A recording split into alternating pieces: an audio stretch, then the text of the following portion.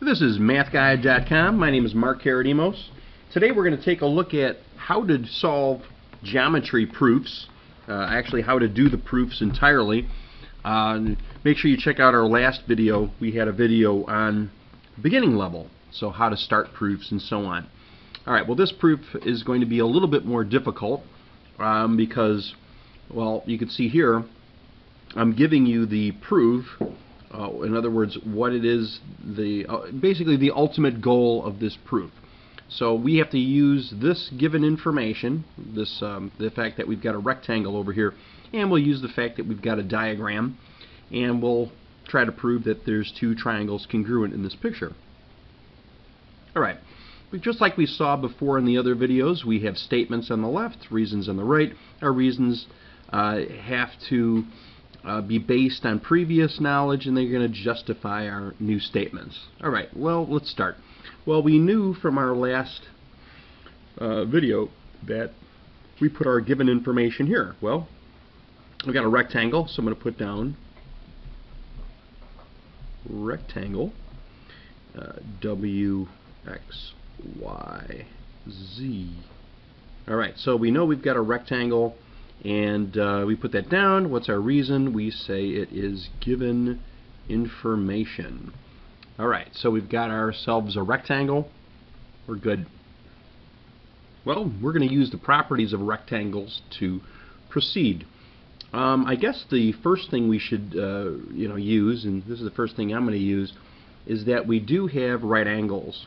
Now, this is where it's kind of helpful to see where it is we're trying to go. We're trying to prove that this triangle here, on the left side, right, it's XWZ, so this triangle right here is going to be congruent to the triangle on the bottom right, which is YZW. We're going to prove these overlapping triangles are congruent.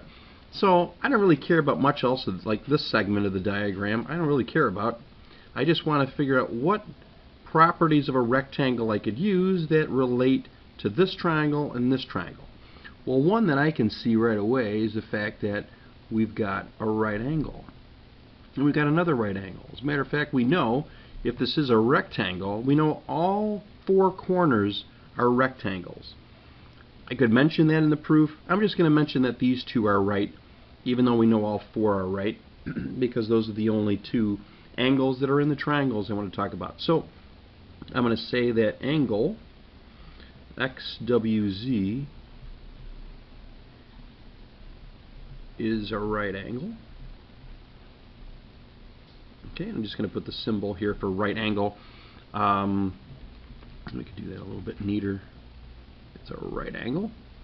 And what's my reason? I'm going to be using the definition of rectangle. Or maybe I could say the properties of a rectangle. We know the definition of a rectangle is a quadrilateral that's equiangular and opposite sides are equal. But it's definition or properties of a rectangle we put there. It depends on how picky the instructor is. Depends on how you would have to word that. Okay, so now let's put down the other angle. YZW. So YZW is a right angle. What's the reason? Same as the one above it. We're using the definition or properties of a rectangle. Alright, so we've got that. We've got those two pieces of information. Well, we also know that there are some sides congruent. We know that opposite sides are congruent. So I know that this segment is congruent to this segment. And that is the property of rectangle. So I'm going to mention that in my proof also. I'm going to say, let's see, WX,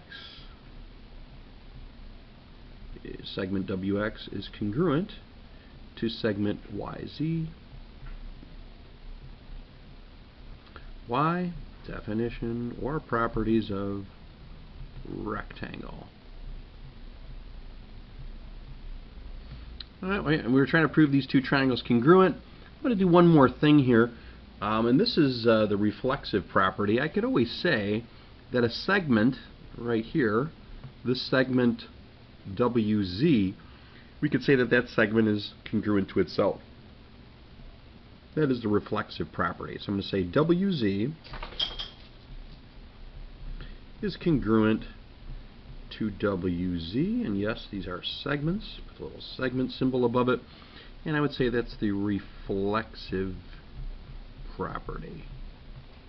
We could say that all segments, all angles are congruent to themselves. Now, if you really look closely at these two overlapping triangles, we could see that they are now congruent, and I'm going to prove to you why they are congruent. I'm going to say that triangle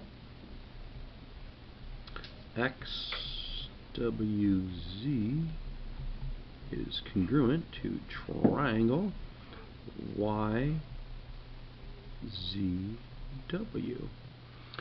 Alright, so we would say they're congruent. Now, you can kind of postulate yourself here if you're kind of looking at these triangles, which triangle congruence statement you would use. Is it side, side, side? Is it side, angle, side? Is it angle, side, angle? Angle, angle, side, or HL? Well, these are right angles, these are right triangles, but I don't have hypotenuses congruent, so it's not HL. I don't have three sides congruent, it's not side, side, side. I don't have two angles within one triangle congruent to two angles in another triangle, so it's not angle, side, angle, or angle, angle, side. It only leaves side, angle, side. And that is my reason. I'd say side, angle, side. We got two sides and the angle between them. And there you have it. I've just proven that this statement is indeed provable, and we did it. And just take a look at how this problem went through. We put statements over here and we based them on things we already know, like it was given information. How did I know this angle was a right angle? It's definition of rectangle, right? Definition of rectangle. So it always goes back to what you already know. And this reflexive property right there, side, angle, side, you have that. Alright, here's problem 2. What I want to do is do a problem without doing a two-column proof, but still show you the process. 'Cause sometimes it takes too long to do the proof, and I want to make sure I squeeze in another problem here. Alright, let's say we were given that this is an isosceles triangle. So I know that these are the two legs, and this is our base down here. Let's say that we know that XZ, the segment XZ, is an angle bisector. Alright, so let's say we know that XZ is an angle bisector.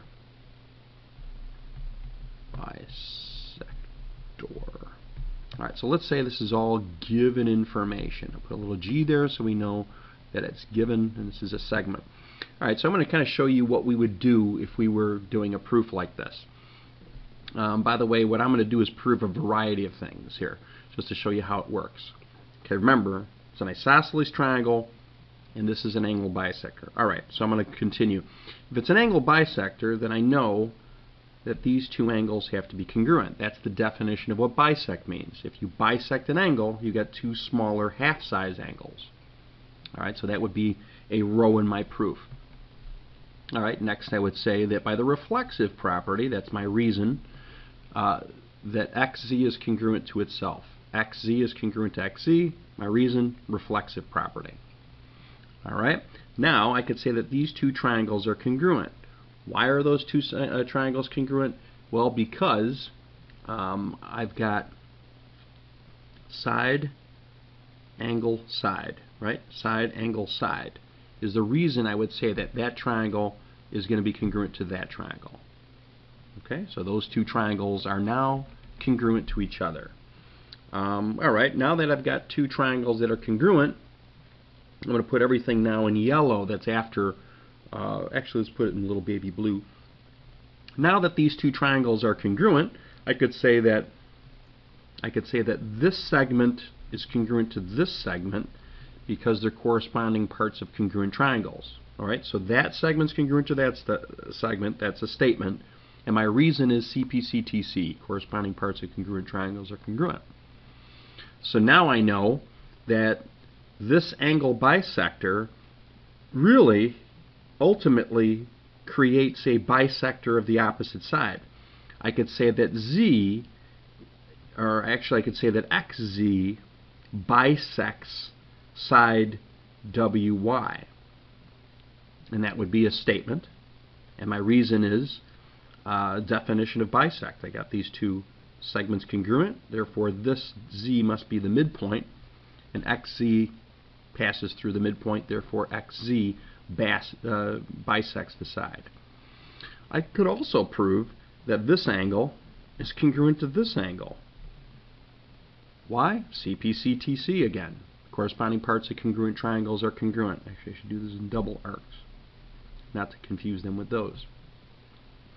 Hey, but wait, they're also got to be supplementary. Why? Because these angles actually make a straight angle. If two angles make a straight angle, they are supplementary.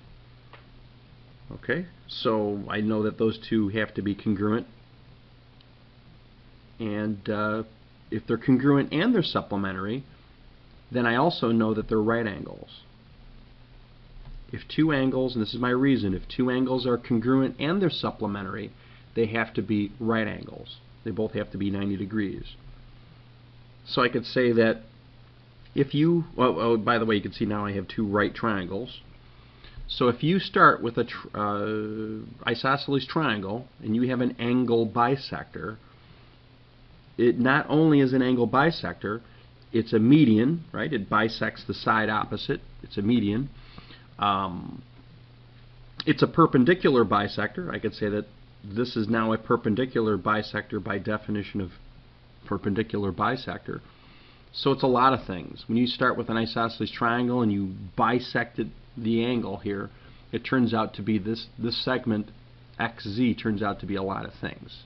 So that kind of shows you the process and how you would do a problem without actually writing it down, but doing it step by step.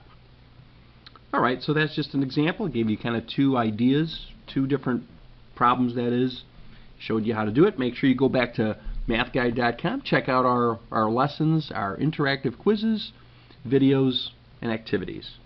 Take care.